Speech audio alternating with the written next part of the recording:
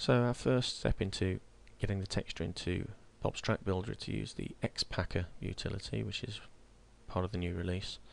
What we're going to do is create a new XPack.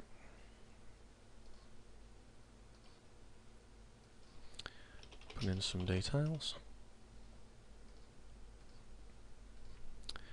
And then move to the Objects tab and click the Add button. And here we're going to import our 3ds file. Notice that the units of measurement are meters.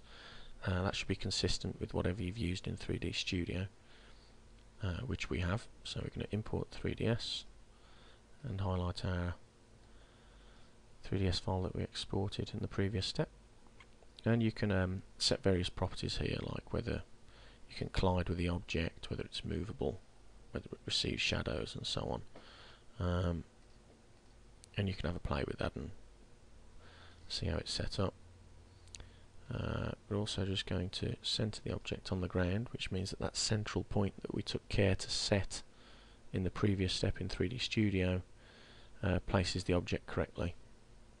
So you can see it's connected to the ground at 0 meters. It's 79 centimeters high and 79 centimeters wide. And save that. Move to the Materials tab. You'll need to just point it to your DDS file. It doesn't pick this up automatically, so you need to click the Load button, point it to your DDS, and then you'll just, in this particular instance, because we've got transparency, we want to set this to use alpha, and you probably want to set the material name to something sensible. We'll use a wall just for now, and save that.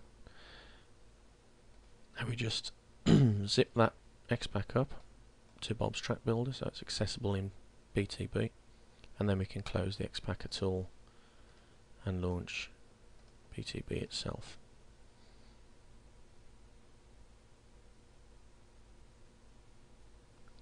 So what I'm going to quickly do here is just create a little track, put some terrain around the edges of it.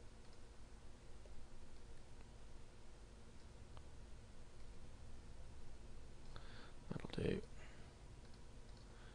And then if we just zoom in here, click File, Expansion Packs, and enable your new expansion pack.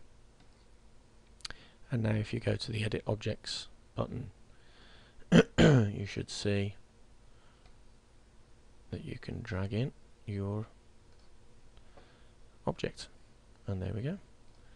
If we use the Edit tab, we can move it around, we can rotate, all the usual